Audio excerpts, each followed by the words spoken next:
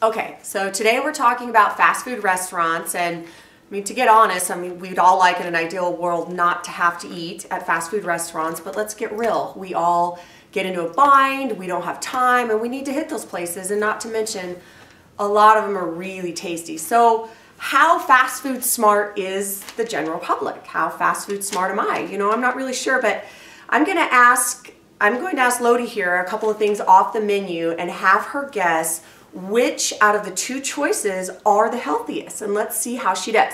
Okay, so Lodi, if you were to choose between the chicken selects, a 5-piece chicken select, or the premium Southwest salad with crispy chicken, which one do you think would be the healthiest choice? The chicken select 5-piece. Okay, thank you.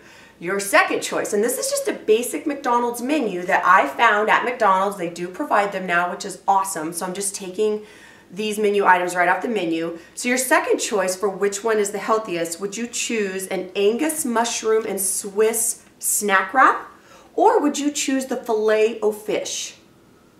Filet-O-Fish. Thank you.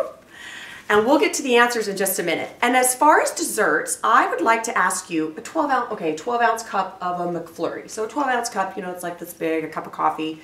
How many sugar grams do you think are in a McFlurry with M&M's candies, a 12-ounce? 56. Okay, and how many calories do you think is in a 12-ounce McFlurry? 920. Wow. Okay, there you go. Thank you.